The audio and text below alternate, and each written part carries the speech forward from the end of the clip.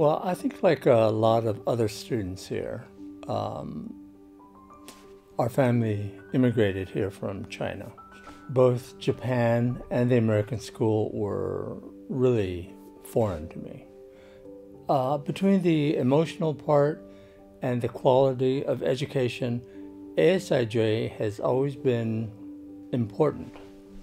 And there was a particular event that really weighed on me.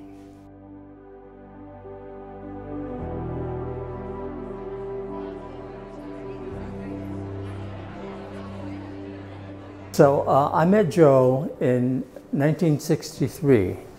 He was principal at ASIJ, and I had gone to school there from kindergarten, and thanks to Joe, graduated there. And Joe was just there for 1 year. I did some stuff it's difficult for me to talk about, but I took some stuff that wasn't mine. It wasn't much, it was like $3 in today's money, but that's instant expulsion. Joe DeMarsh happened to be looking out his window and caught me. The first thing I thought, of course, was the shame I would bring to my parents. And the second was my humiliation and being disgraced and, you know, all these fellow students. And I just really, you know, as a teenager, a little melodramatic, but I thought I was just going to die right there. But essentially he said something like, let's see if you can do better.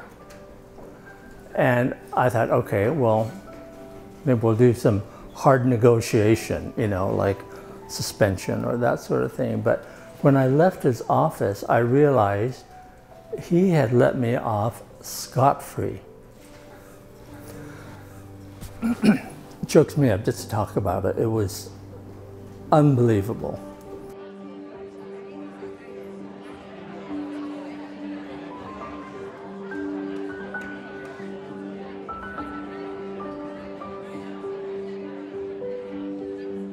I went to medical school and I went to internship, all that. I had a private practice. I taught at Stanford.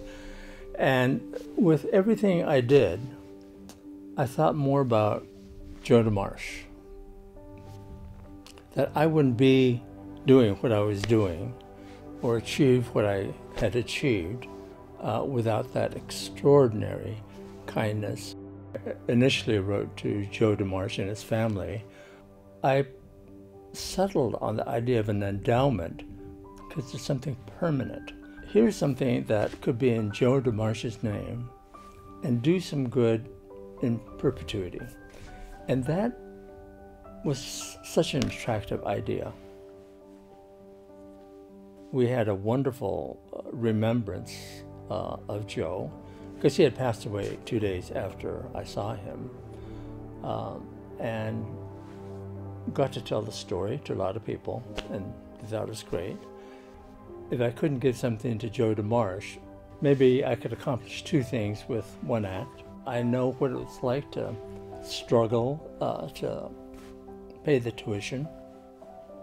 An endowment, it would be something that would be lasting. Who knows? It might help the next person. It might help someone in the next century. But I know it's going for some good. To honor and recognize a good man, celebrate the good things he did, and he made the world a better place.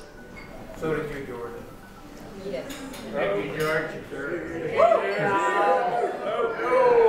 To Joe. And George. Thank you. And good night.